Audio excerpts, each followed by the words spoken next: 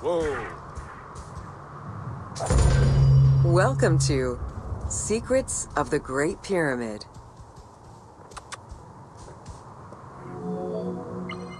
Built around 2550 BCE, the Great Pyramid of Giza is considered one of the most iconic structures of Egypt.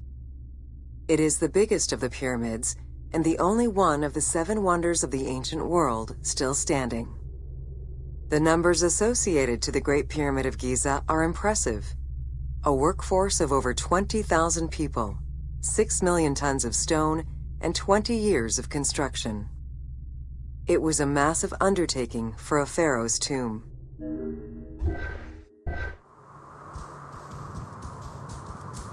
Hey! Whoa.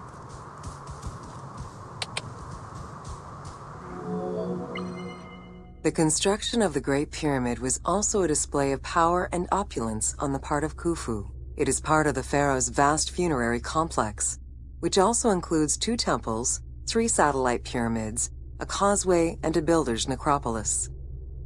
We can guess that the intent behind the construction of these monuments was Khufu's way of declaring himself one of the most powerful pharaohs to rule a unified Egypt.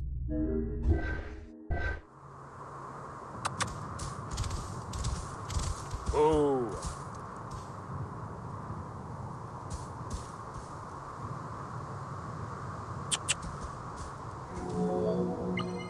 New insights into engineering and ancient Egyptian culture are still being revealed over 4,500 years later. For example, a recently unearthed papyrus offers a glimpse into the life of a tradesman at the time of the pyramid's construction. Also, a logbook belonging to a team leader during the building gives details on the craftsmen, their work schedules, and the raw materials required. Whoa.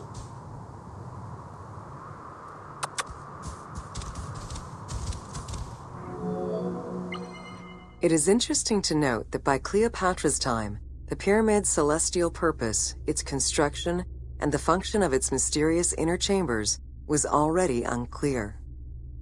Today, it is only through dedicated research that we have begun to grasp some of the Great Pyramid's mysteries.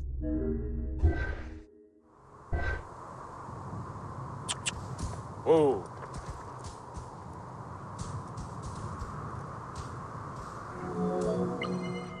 The Egyptians had polished their design for centuries by the time work on the Great Pyramid began. Intended as a tomb for Khufu, the Great Pyramid's structural design has been considered to be nearly perfect by engineers and historians ever since. Whoa. Precisely oriented north-south to the 4 cardinal points of a compass, the length of each side of the Great Pyramid at its base was 230 meters, and its original height was 147 meters. The pyramid is a mere 0.05% error away from being a perfect square.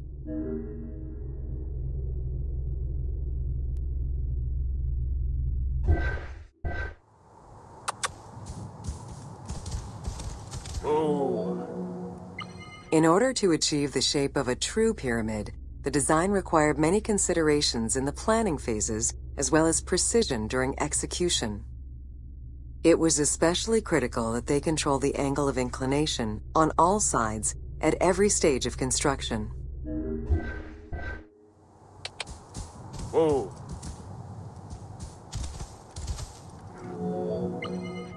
Materials for the Great Pyramid consisted of quarried limestone blocks, weighing between 2 to 15 tons each. The methods of moving these blocks into place is still debated by architects and Egyptologists. The precision of its design in an age with only soft metal tools, as well as the enormous scale of its construction, make the Great Pyramid one of the most impressive feats of human engineering.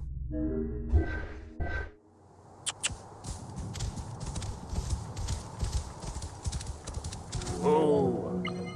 It's estimated that it took between 600,000 and 2 million blocks of stone to build the Great Pyramid. Experts calculate it would have required men to move 12 blocks every hour around the clock for 20 years to place the 2.3 million stones the monument is made of.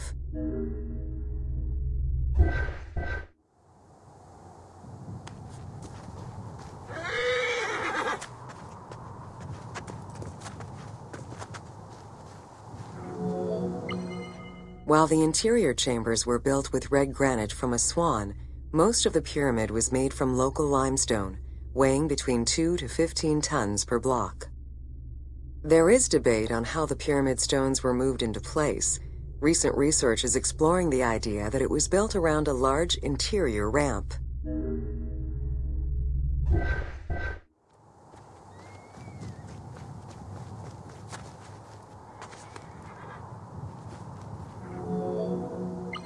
The recently discovered logbook confirms that the high-quality limestone of the outer casing was brought by boat across the Nile from a quarry in Tura.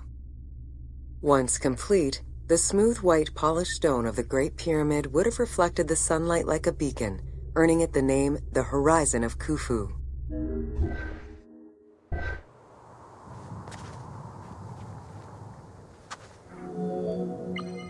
Over the centuries, thieves and travelers attempted to access the Great Pyramid numerous times. Ancient writings describe details of its interior, proof that some made their way within, though who gained entrance first and when is unknown.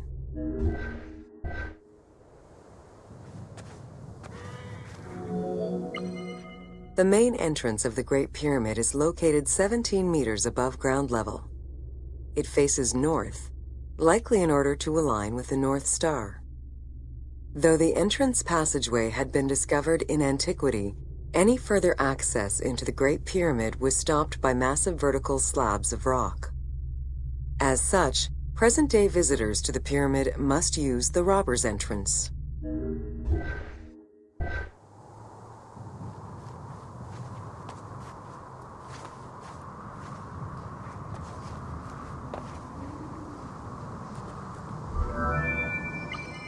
The robber's entrance is reported to have been opened in the 9th century by Caliph al-Mamun. In search of treasure, the Caliph had his men dig their way inside the Great Pyramid. The most likely scenario is that they enlarged a corridor which had been created by tomb robbers during antiquity. As such, this is how the team can justify access to this wonder.